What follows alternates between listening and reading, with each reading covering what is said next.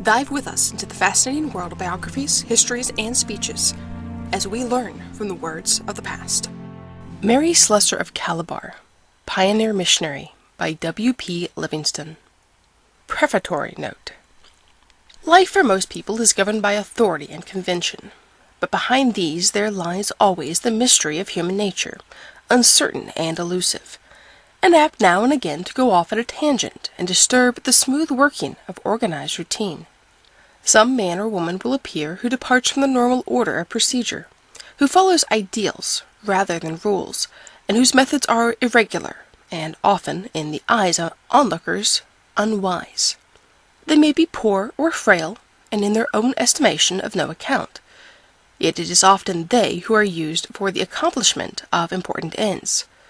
Such a one was Mary Slessor. Towards the end of her days she was urged to write an autobiography, but was surprised at the proposal, and asked what she had done to merit the distinction of being put in a book.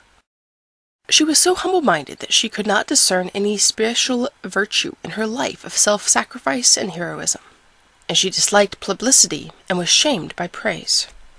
When the matter was pressed upon her in view of the inspiration which a narrative of her experiences and adventures would be for others, she began to consider whether it might not be a duty. She never shrank from any duty, however unpleasant. Her belief was that argument and theory had no effect in arousing interest in missionary enterprise, that the only means of setting the heart on fire, the magnetism of personal touch and example, and she indicated that if account of her service would help to stimulate and strengthen the faith of the supporters of the work, she would be prepared to supply the material.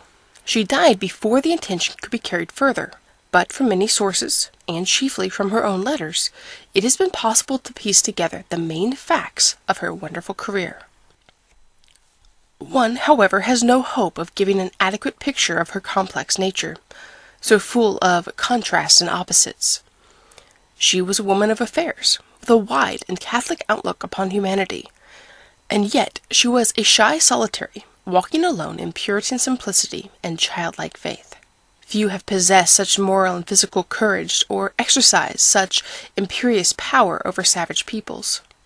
Yet on trivial occasions she was abjectly timid and afraid, a sufferer from chronic malarial affect and a martyr to pains. Her days were filled with unremitting toil. Overflowing with love and tender feeling, she could be stern and exacting, shrewd, practical, and matter-of-fact. She believed that sentiment was a gift of God, and frankly indulged in it. Living always in the midst of dense spiritual darkness, and often depressed and worried, she maintained unimpaired a sense of humor and laughter. Strong and tenacious of will, she admitted the right of others to oppose her. These are but illustrations of the perpetual play of light and shade in her character, which made her difficult to understand. Many could not see her greatness for what they called her eccentricities, forgetting or perhaps being aware of what she had passed through, experiences such as no other woman had undergone, which explained much that seemed unusual in her conduct. But when her life is viewed as a whole, and in the light of what she had achieved, all these angles and oddities fall away. She stands out, a woman of a unique and inspiring personality, and one of the most heroic figures of the age. Some have said that she was in sense a miracle, and not, therefore, for ordinary people to emulate. Such an estimate she would have stoutly repudiated. It is true that she began life with the gift of a strong character, but many possess that and yet come to nothing. She had, on the other hand, disadvantages and obstacles that few had to encounter.